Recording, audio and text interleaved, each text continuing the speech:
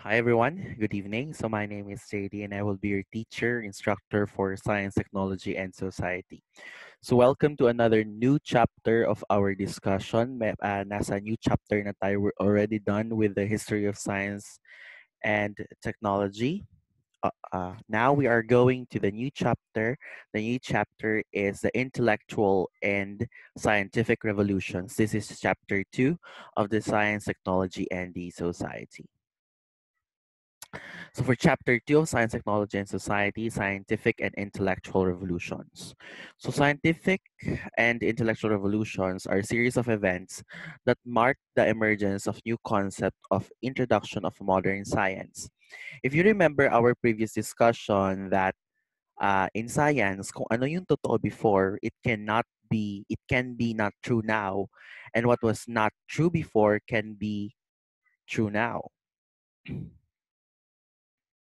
So that is science because science is transforming, transcending. So in 1962, an author or a writer and a scientific writer called named Thomas Kuhn wrote a book na nagngangalang Structure of Scientific Revolutions. Dito sa Structure of Scientific Revolutions, he stated that science undergoes revolutions, meaning it changes all throughout time. But why does it change? Because it enters a new paradigm called the paradigm shift or shifting of paradigms, changing from the previous normal to the new normal. Yung normal ngayon, hindi ito normal before. Just last year, just around February, what was normal then is not normal now. We are now entering a new normal. So ganun din sa science. There are concepts that are not accepted in science but were accepted later on.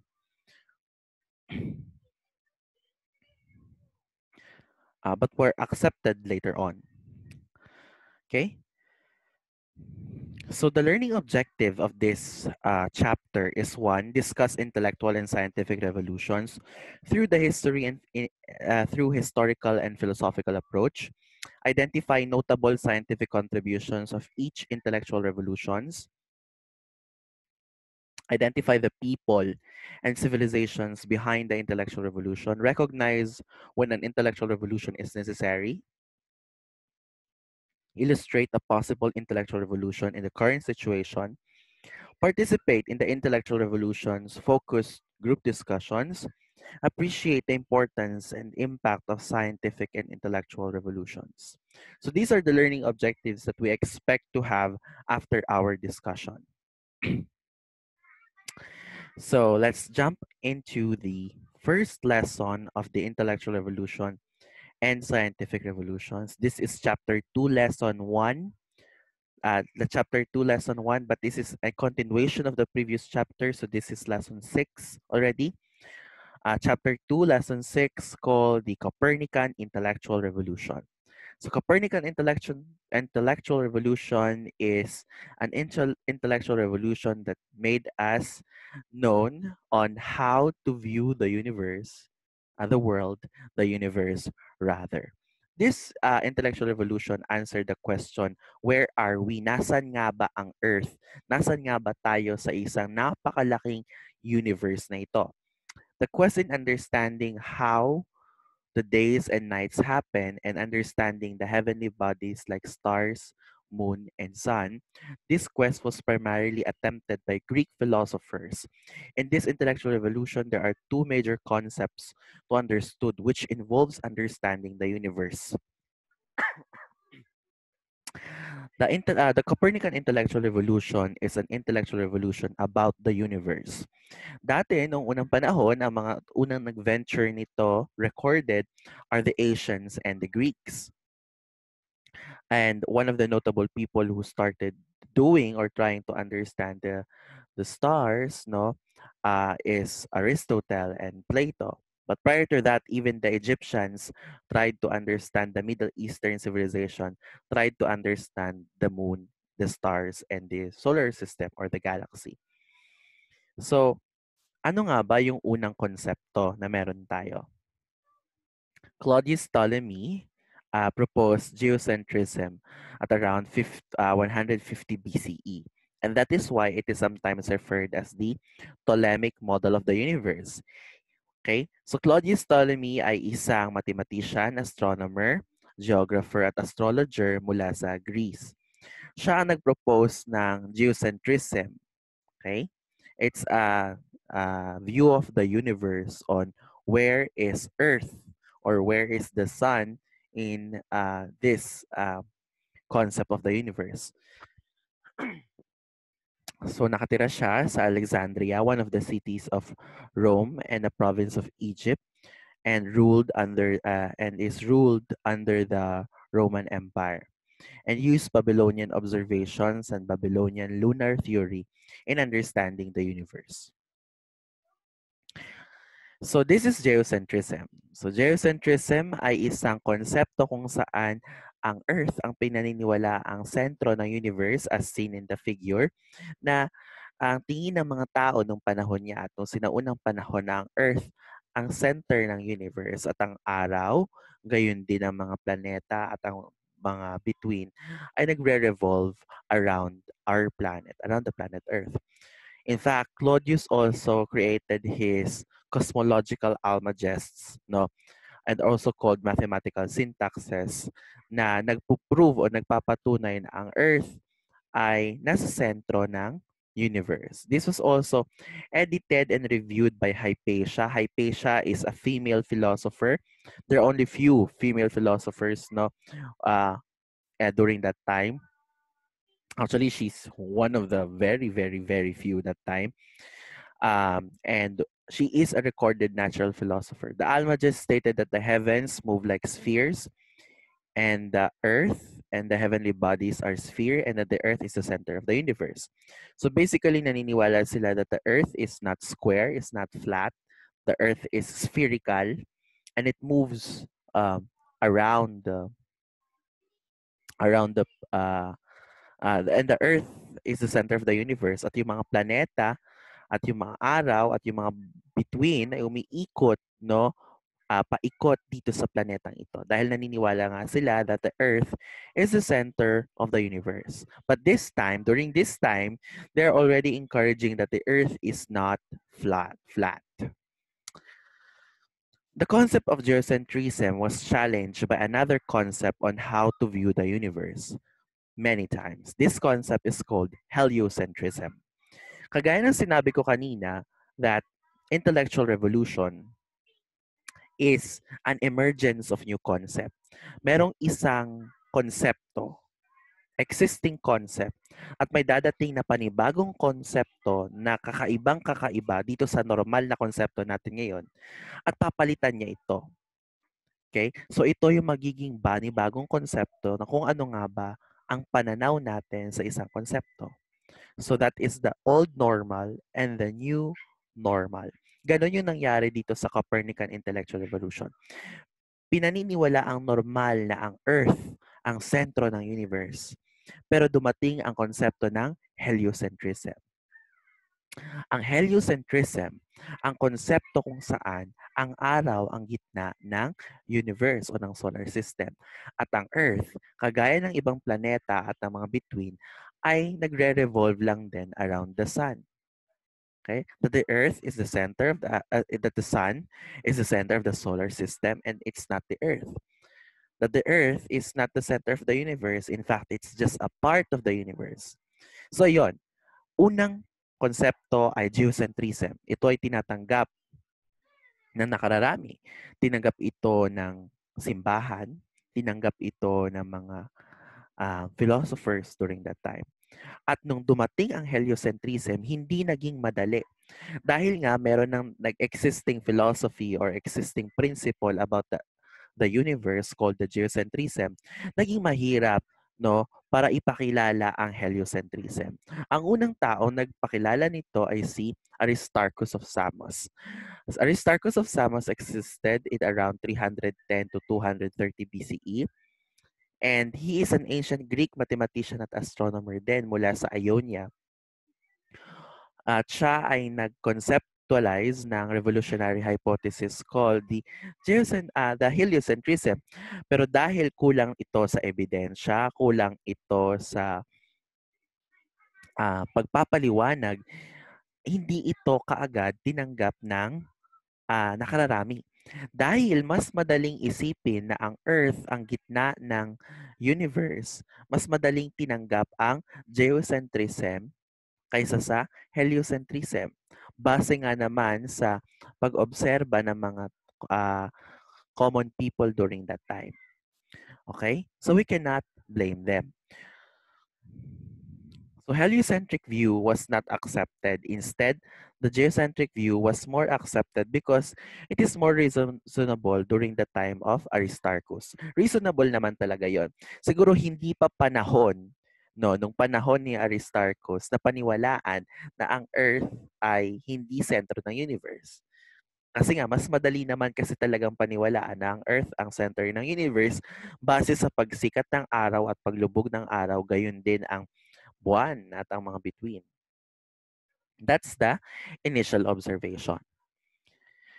This is followed by Nicole theorem. After more than 1,000 years, almost to more than 1.5 thousand years, Nicole theorem tried to review the works of Aristarchus.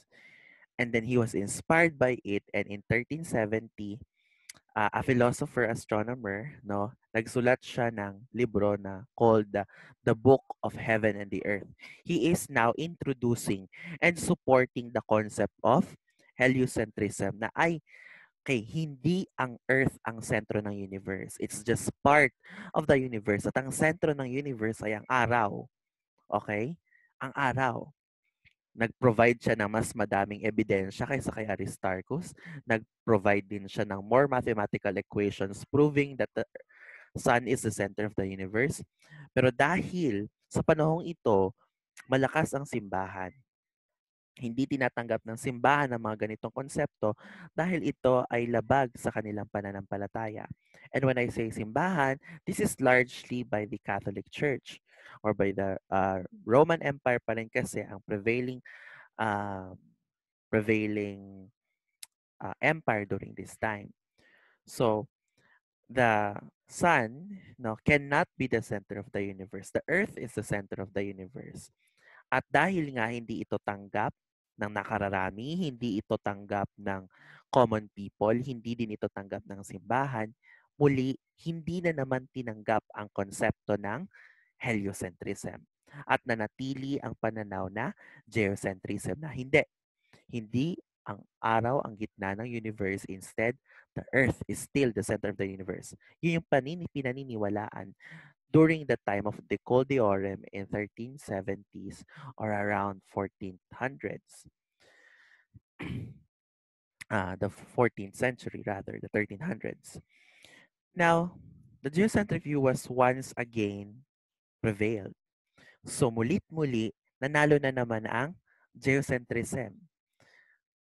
Pero, noong 16th century, a Polish mathematician reviewed the works of Aristarchus and Nicole Inaral niya yung mga gawa ni Aristarchus at saka ni Nicole at muli niyang inayos, pinaganda ang argumentation, pinaayos ang mga konsepto na kapalibot dito at ito ay si Nicholas Copernicus. Kaya ito Copernican intellectual revolution. The Copernican intellectual revolution did not start with Nicholas Copernicus. It started way, way back during the time of Aristarchus. Muli niyang, in the 16th century, he reintroduced, inayos niya at pinaganda niya o muli niyang pinakilala ang heliocentric view gamit ang kanyang libro na De Rev o kaya naman De Revolutionibus Orbium Coelestium, the revolution of the heavenly spheres. The revolution of the heavenly spheres meaning the movement of the heavenly spheres. Ano ba yung heavenly spheres? The planets, the sun, sphere, no? And he stated in his cosmological theories, like the Earth is not the center of the universe. The center of the universe is near the sun, and the Earth-Sun distance is negligible compared to the distance to the stars. He did not publish this book until his latter years because he knew that this book will be controversial upon his death, came the rise of the Copernican intellectual revolution.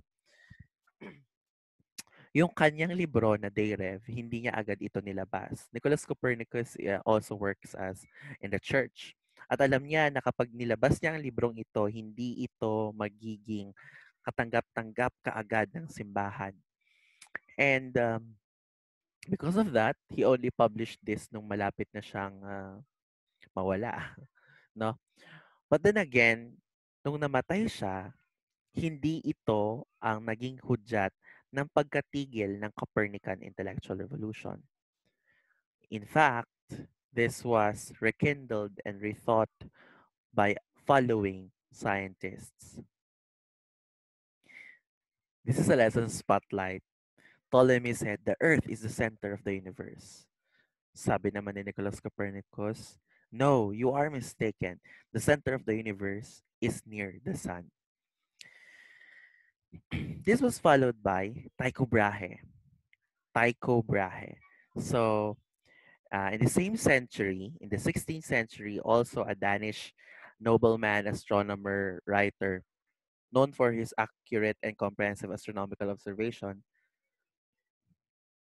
kasama ang kanyang kapatid na si Sophia Brahe, took some concepts of geocentric view and heliocentric view and fused the two concepts and proposed geo-heliocentric view.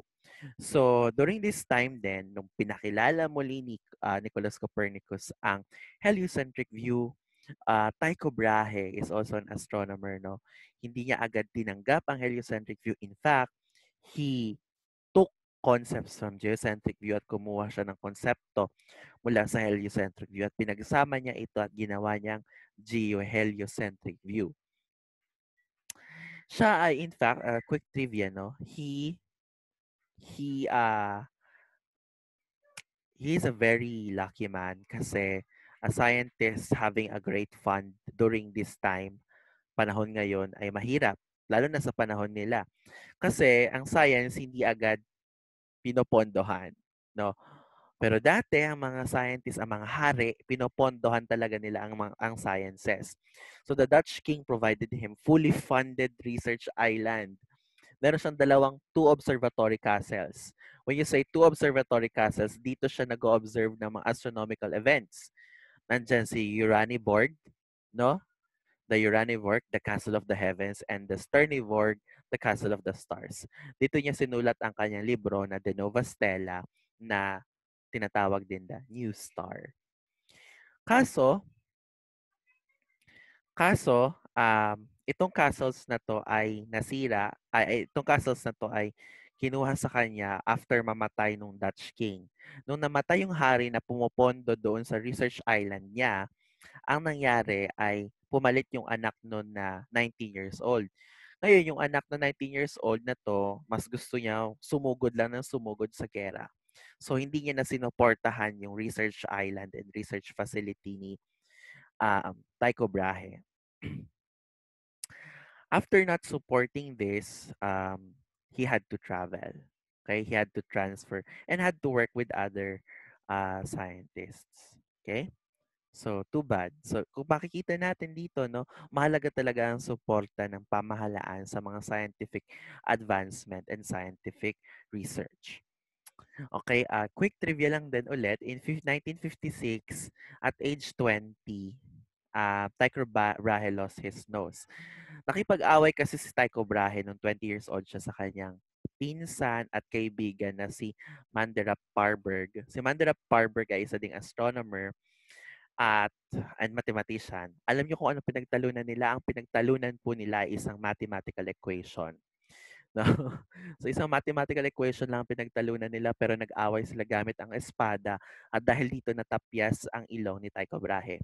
Yun din ang sinasabing dahilan na maaaring posibleng pagkamatay niya dahil nagkaroon ng poisoning doon sa kanyang nose dahil nagkaroon ng reaction yung metal nose niya. Kasi nagkaroon siya ng synthetic nose after matapyas yung ilong niya. So, Tycho Brahe actually had to work with Johann Kepler. This is supposed to be Johann Kepler. Johann Kepler. So, Johann Kepler naman ay isang German astronomer mathematician at astrologer. At sinulat niya naman ang librong Astronomia Nova. Ito naman ay tinatawag na New Astronomy. Dito, nagpakita siya ng kanyang tatlong planetary motions. He provided evidences that strengthened the heliocentric view. He, in his own way, introduced the concept to the church, saying that faith, empirical data, and elegant mathematics all sync. So si Johann Kepler naman ay pinakita niya itong kanyang stance no sa simbahan sa isang maayos na pamamaraan. Kaya during this time unti-unti na din nagkakaroon ng pagtanggap ang simbahan pagdating sa pananaw na ang Earth ay hindi talaga sentro ng universe. In fact, sinabi pa nga ni Johann Kepler na my faith, empirical data, and elegant mathematics all sync. So naniniwala siya na ang kanyang mathematics, ang kanyang observation at ang kanyang pananampalataya ay nagkakasundo na ang Earth ay hindi sentro ng universe, na ang Sun ang sentro ng universe. Of course, the heliocentric view or the Sun is the center of the universe is known across Europe. Ito ay mas lalong pinaigting, mas lalong pinagtibay ng mga ebidensya na naiambag ng mga iba't ibang scientists. Pero noong 1608, naimbento ang isang panibagong teknolohiya, panibagong instrumento na maaaring makapagtulong sa pagpapaigting ng pag-unawa sa universe. At ito ang telescope. 1608 na imbento ang telescope. Kaya niyang i-magnify ang regular size ng multiplied by 8. Pero in 1609, si Galileo Galilei ay in-improve niya ito. Minultiply niya by 15, binultiply niya by 30 ang magnification ng telescope. At si Galileo Galilei po ay hindi ang nag-imbento ng telescope. Siya po ang nag-reinvent nito, no, para magamit sa pag-aaral ng kalawakan. Ito ay inimbento ng isang Dutch spectacle maker na si Hans Lippershey na mula sa Holland. He is the first person, si Galileo Galilei, hindi siya ang nag-imbento ng telescope, pero siya ang unang tao na nag-enhance, no, na nag-reinvent ng telescope para gamitin ito sa pag-aaral ng kalawakan. Again, Galileo Galilei did not invent the telescope, but Galileo Galilei is the first person to use the telescope to study the universe. Galileo is an Italian astronomer, physicist, and engineer, sometimes described as a polymath from Pisa. Galileo has been called the father of observational astronomy, father of modern physics, father of scientific method, and father of modern science. He has provided more evidences supporting the heliocentric view of the universe. If you remember our discussion doon sa scientist lecture natin, Galileo Galilei is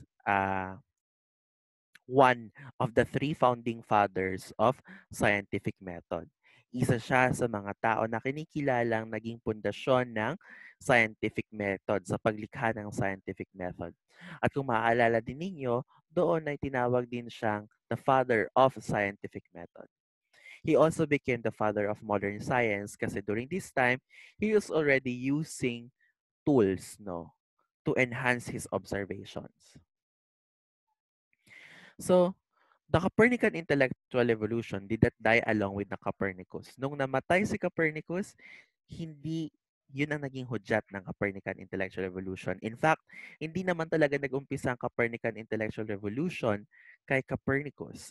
Pero si Copernicus ay nag-provide na mas maganda at mas matitibay na ebidensya na sinundan ng mga ibang astronomer, ng mga panibagong astronomer, no? At progressive series of events which eventually led to the birth of modern astronomy.